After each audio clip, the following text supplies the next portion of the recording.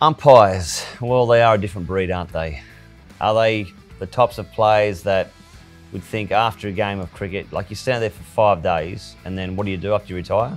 You go stand there for 5 more days and don't do anything. You stand there and put your finger up. I'm joking, umpires, we love you. I know that sometimes you got it wrong, most times you got it right. But for me, there are a few umpires around the world which I thought were hilarious, frustrating, but at the end of the day, great people. Aleem Dar.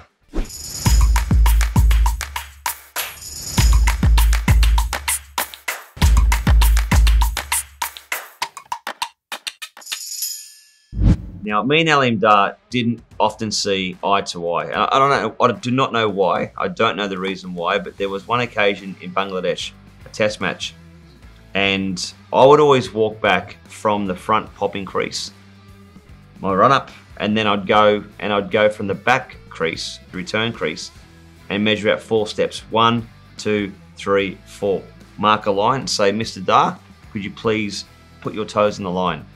So what I'd do, the reason why he stood there, every umpire would stand there because I'd mark it out. That was my sort of takeoff point. I knew that in the peripheral, as I'm running in, I would toe the line, I would jump from 4 meters back and then land on the return crease and then obviously front foot on the popping crease. So Aleem Dar, it's hot, it's 40 odd degrees, and I bowled no ball. And sort of looking at the front foot and I thought, yeah, I was a fair bit over. Gone back and I bowled another no ball, and I've realised his heels are on the line. I said, oh, Aleem, you've moved. If you move forward, I bowl no ball. Oh, sorry. He goes, can't stand here. I'm like, what do you mean you can't stand here? I said, you have to stand here. Like, that's where you have to stand. He goes, I can't see the front line. And I must say that the further I put the umpire back, I thought, let's chance of seeing the front line for a no ball. However, this particular day, everyone's frustrated. I call over the skipper, punter. Ricky Ponting comes over and said, Skip, he won't stand there. And Ricky's like, why can't you stand there? He goes, I can't see the front line. So I said, well, what am I going to do? He goes, we'll just go back and bowl. So I'm off, the spinner's on, I'm at long on, test match, throws the ball up, whacks it down in front of the side screen. I take a spectacular catch, well, what I thought was anyway. And I'm so excited, I've gone, you beauty, and I've just pegged this thing in, and straight in the ribs of Aleem Dar, I kid you not.